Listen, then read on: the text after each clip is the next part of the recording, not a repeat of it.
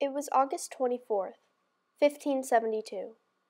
To the people of France, this day would be the day that Catholics and Huguenots would finally settle things and have peace, after years of confrontation.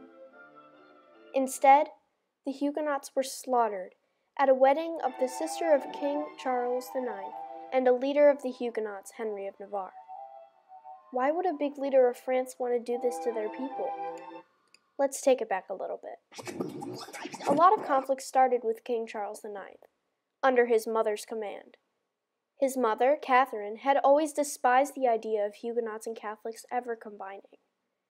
This gave her a motive to approve orders to assassinate many of the Protestant Huguenot leaders. One of these instances was when Catherine approved a plot to assassinate Gaspard de Coligny. She did this because she felt he was leading her son into the wrong direction by getting into a war with Spain. She sent her people to kill him, and that they tried to do. He was shot in the arm, which only wounded him, but the Huguenots were very upset, and when King Charles told them that he would track down the person who did this, things got a little complicated. You did what?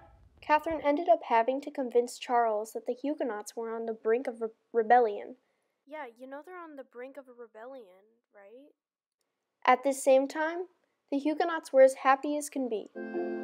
They heard the great news that Henry of Navarre, their leader, was going to marry Margaret of France, King Charles's sister.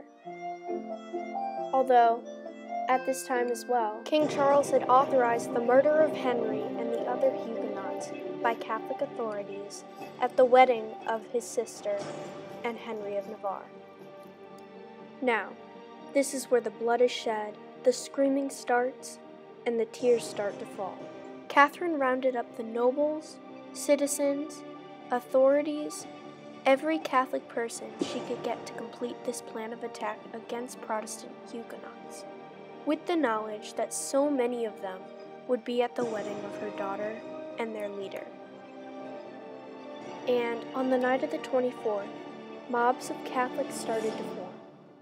Each person in the mob had a white cross on his or her shirt to help them spot the difference between themselves and the Huguenots. They were equipped with weapons, or in fact anything that would help them with their mission. The bells started to ring. Chaos followed. Coligny was brutally beaten.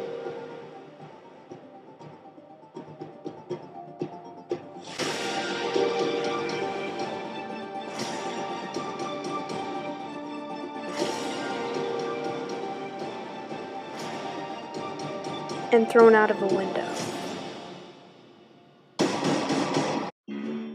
Henry of Navarre managed to escape with the help of his wife. Huguenots were slaughtered by the thousands. The mob did not care about gender or age. They would slaughter housewives to infants of all ages. The Huguenot community in France would decrease from 16,500 to fewer than 3,000 at this time. This was caused by not only the killing on that night, but also from immigration to different cities.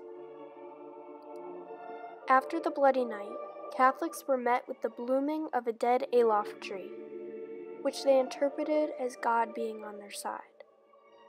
As for the global impact, the news of the massacre was welcomed by some world leaders like Philip II of Spain.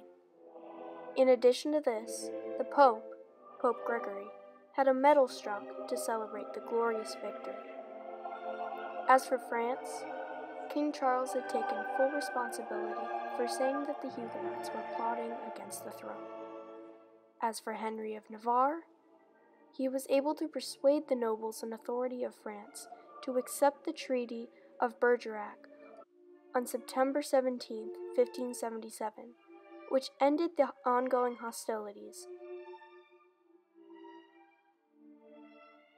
temporarily. Henry barely escaped death by the help of his wife and his promise to convert to Catholicism.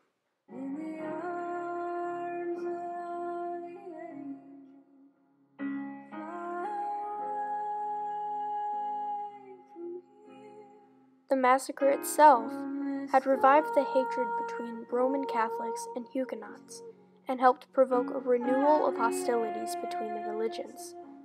And this time, it was much bigger than it had been in the past.